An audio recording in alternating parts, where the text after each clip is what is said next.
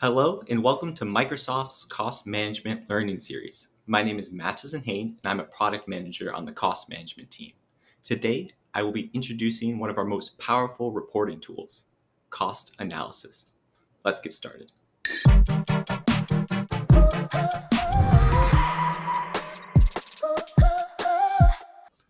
We are looking at the cost analysis tool on the cost management page of the Azure portal.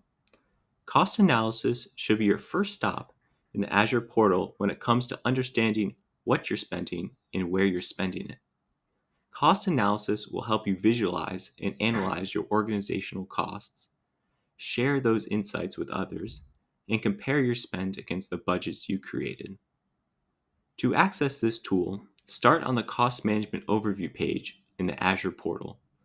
Open the Reporting and Analytics dropdown and select Cost Analysis.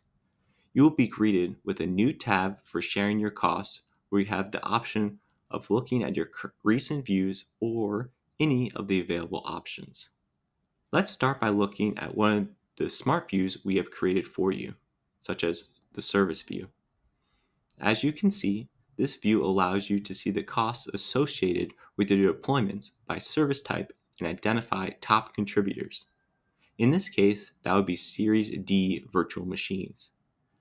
You can see the total cost so far this month, as well as the average per day.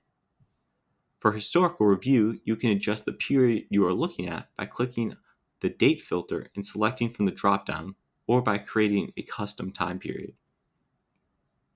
Now let's create some personalized views to see the cost data in a way that works best for your needs. To do that, I will open another tab in Cost Analysis and select one of the customizable views, Accumulated Costs.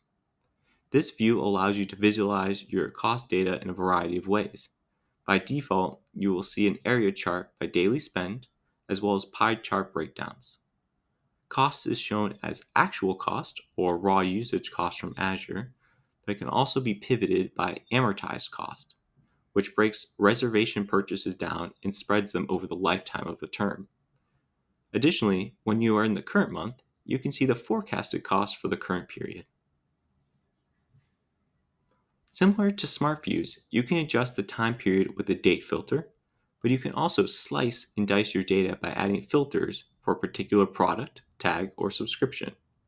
These filters can be stacked sequentially on top of each other for precise cost data.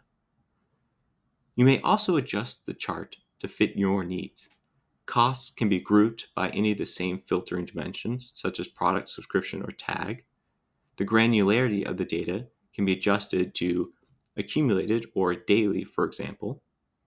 Additionally, the entire visualization can be changed to a line or column chart, or even a tabular breakdown. These are the basic capabilities of cost analysis, which will allow you to explore and understand your Azure spend. To learn more about the advanced features, such as sharing or subscribing to a view, please watch our follow-up video. Thank you for watching and learning about the cost analysis tool. Hopefully you now feel confident to investigate your Azure costs all on your own. As always, for more information, please feel free to visit the Microsoft Learn documentation online or watch some of our related videos. Thank you and have a nice day.